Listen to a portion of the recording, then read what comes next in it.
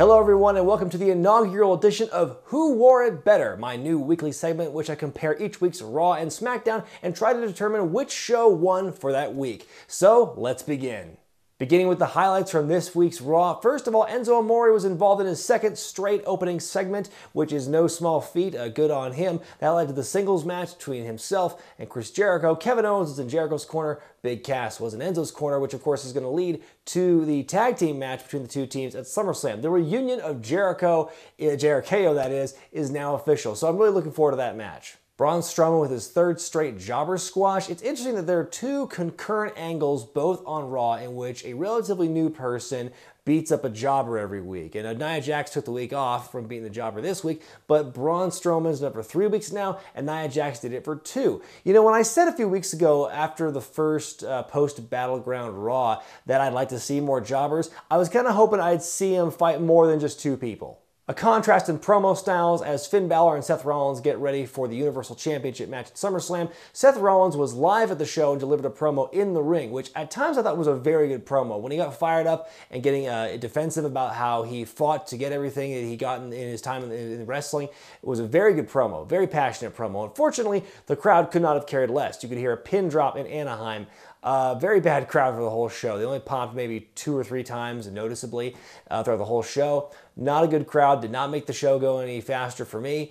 So yeah, that was a problem throughout the whole show. But Rollins gave a very good promo in the ring. Finn Balor's promo later in the night was a pre-taped promo in which he gave us all a history lesson about the mythology that his name is based around. I think both promos were very good. It's hard to pick which one was better just in terms of context. It's apples and oranges. One was live, one was pre-taped, one was very well produced, one was just Seth Rollins talking on the mic. So you can't really compare them. You can't say which one of those two were better. Maybe next week we'll see a switch. We'll see Seth Rollins doing something pre-taped and Finn Balor goes live, or maybe the two will have another live segment or some kind of tag team match to build their whole storyline up. But either way, I think both promos were very good in their own way. But Seth Rollins has definitely suffered because the live crowd sucks so bad. Sheamus and Cesaro had a really good match on Monday night. Better, I thought, in fact, than what they did the week before. But let's talk about that for a second. So you had Sheamus and Cesaro fighting for the second week in a row. You had Darren Young and Titus O'Neil fighting for the second week in a row. If you include Braun Strowman's third straight jobber squash, then what you had was 3 matches on a 3-hour Raw in a show full of really short matches, surprisingly short matches for the most part, that were repeats of the previous week, which is very counterintuitive to the whole new era philosophy. I know, the joke is new era, same old shit, but I mean, it's just really stuck out on this show, on this night. I didn't like that at all, but I mean, it was a good match for what it was with Sheamus and Cesaro winning, which again, that's a bit of a bucking of the trend because usually in this kind of scenario, Sheamus would win this match and they'd do a rubber match again sometime later. But here you have Cesaro winning last week and this week. Maybe they're going to do something down the line at SummerSlam after what happened in the main event, which I'll talk about later. But there you go. It was actually a pretty good match. One of the bigger segments of the night, of course, was Lana and Rusev doing their whole wedding shtick in the middle of the ring. Boy, Lana's accent is just getting weaker by the day. It's quite amazing. And the one thing that was almost the final straw for this segment for me. It was getting kind of long and boring before Roman Reigns interrupted, but then you have this big slideshow in the middle of it. That's the last thing this show needed. It was already boring enough as is. You got to throw in a slideshow as well, a wedding slideshow. That was brilliant. But then Roman Reigns came and interrupted, which got a pretty big pop. It was big for Roman Reigns pop. Let's just say. It wasn't him winning the title big, but it was still pretty big for Roman Reigns, which is a great strategy with the company. Bore us to death for an hour and a half before Roman Reigns comes out and suddenly people want to cheer for him. Then they had their fight and Lana got in the cake, which is, that's Wrestling 101. If there's a cake in the ring, someone's got to wear it by the end of the segment. And Lana sold it like a champ. It was just her sell and her reaction to being in the cake was great. So then that led to what we all knew was going to happen anyway, was Rusev defending the U.S. title at SummerSlam against Roman Reigns, which I think is a great move. Roman Reigns, he needed to be demoted from the world title picture. Everyone wanted that, especially after the suspension. So now it's happened, and so he's still in the mid-card. He's still a threat. So I don't know what's going to happen with the U.S. title at SummerSlam, but I am intrigued by this match. Ring post-itis translates to inflammation of the ring post. That's not exactly what happened to Big E last week, but you got the message, you got the gist of it in the pre-taped promo that Anderson and Gallows had before the very quick match between Gallows and Kofi Kingston. Surprisingly short match. But yeah, they were in the lab coats. They had the thing replaying over and over again. I thought it was hilarious. Ring post-itis, they're going to try to make that a thing along with Viperville. Foley and Bryan talking in that penultimate segment. Boy, very weird and ultimately kind of pointless. If they just want to get the point across that, okay, Orton and Lesnar aren't going to show up on each to their shows in the rest of this build to SummerSlam, they probably could have gotten that taken care of in like one backstage segment. But instead, there was all this build all night for Daniel Bryan to show up on Raw, and then they had this really boring just chat in the ring. For two really dynamic promo guys, this is a really lame, terrible promo, I have to say. But the big surprise was Rusev and Cesaro coming out and then having the impromptu US title match. That was the first time all show I actually, like, my interest was piqued. Like, oh, this is a surprise. I want to see this. Boy, we sure are late into the show. The overrun's going to be long, but here we go. And it was actually a really good match. And Cesaro, the workhorse, he worked Sheamus earlier in the night, working Rusev in a very good match for the US title. And, you know, you thought he was going to win. It was very building up to, oh, maybe this is going to throw a wrench in the plans of SummerSlam with Reigns. How's he going to factor into this? I'm sure a lot of people were watching this who kind of like do the fantasy booking in their heads.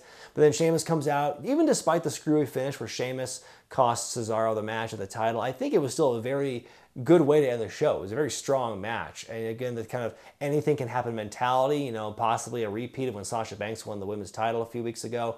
Yeah, I think it was a very good way to close the show. A lot better than the whole whatever they were doing with Foley and Bryan. And so, I mean, they kind of threw me for a loop, but in a good way. Moving on to SmackDown now. First thing I'm going to get out of the way, I hate their interview lady. A good, solid, relatively quick opening segment between Bray Wyatt, Eric Rowan, Dolph Ziggler, and Dean Ambrose. Wyatt delivering a hell of a promo, which of course is super easy for him to do. I think this segment and his part in the storyline as of right now, even in defeat, he's still being positioned in a very strong spot in the hierarchy in SmackDown. Basically, he seems to be positioned as the third wheel, the number 3 man. As soon as the SummerSlam match is over between Ziggler and Ambrose, Wyatt's just going to slide on in there and challenge the winner of that match. I think it's working out very well for him. Some big congratulations are in order to my friends Mikey O'Shea and Mike Vega, aka Sasha Derevko, who I've managed several times in the past, for appearing as the local squash talent in the match against American Alpha. You know, didn't get to do much in the match, but you still got to be on TV, which is pretty awesome. So kudos to you guys. So yeah, American Alpha wins in short order. Then a big old tag team brawl with all the main tag teams on SmackDown, which is a pretty cool moment. And I'm looking forward to seeing what goes on with those 4 teams as the weeks go on. Eva Marie continuing her quest to get all of the heat as her spectacular debut was delayed for the 2nd week in a row. First it was the ankle injury, and this week it was the wardrobe malfunction. Great way to get her heat. It's like the female version of Fandango's debut, because you remember for a while he would come out to wrestle and then he wouldn't wrestle saying they didn't say his name right, so he left in protest. So the female version of that, which is brilliant. Del Rio versus Orton happened at the top of the 2nd hour, and for the 3rd week in a row, Orton would sell his shoulder a lot until he stopped. The continuing misadventures of free agent Heath Slater. I love the lower third they give him when he comes out. It's just so generic. It's not even a SmackDown or a Raw graphic. It's just free agent graphic. I love it. The promos he was cutting before his match with Rhino and afterward with Shane and Daniel Bryan was good stuff, where he's getting the number of his kids confused. I thought that was brilliant. I'm curious to see where it goes now when they alluded to at the end of the sketch that, oh, we were going to give him a contract, but now he doesn't want it. So we'll see what happens on Raw. Good first showing by Carmella on Tuesday night as she went over on Natalya with what I thought was a pretty cool leg submission.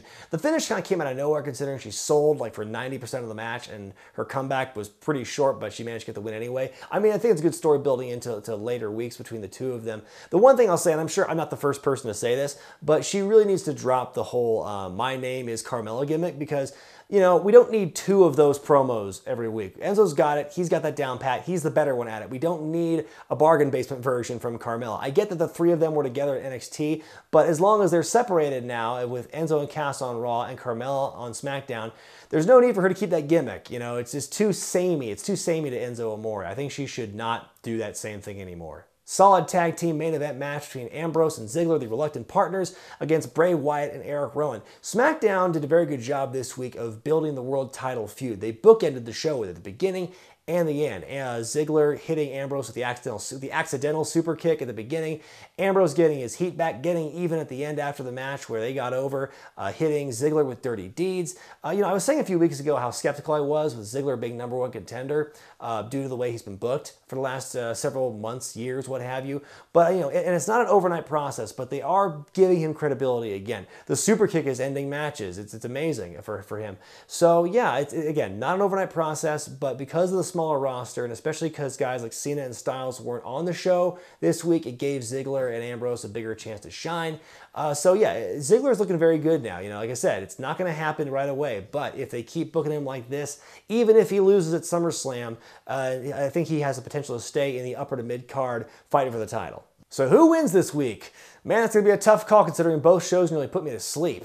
The highlights for Raw this week included the wedding segment, the birth of ring post-itis, and the US Championship match, not to mention Cesaro Sheamus earlier in the night. And of course, a lot of matches for SummerSlam were either made official or they were finalized, in the case of Sasha Banks versus Charlotte going one-on-one, no outside interference from Dana Brooke. SmackDown had some good matches, but nothing to write home about, and a couple of my friends ended up on TV as jobbers. Raw was more boring for a longer period of time this week, but I'm going to give them the nod in this inaugural edition of Who Wore It Better, and let me tell you why. They had the edge because they had the surprise of the main event match at the end. There were no surprises, no big revelations on SmackDown, no sudden changes, but with Raw, you had this boring promo with Daniel Bryan and Mick Foley, and then you're thrown for a loop when the US title match is announced at the very end of the show, and this actually happens. Raw and SmackDown both need surprises to stay interesting. They don't necessarily have to be like satisfying endings. Again, the finish to the main event on Monday was very screwy, but as long as you keep fans guessing throughout the show, that's the spice of life. That's what keeps people interested.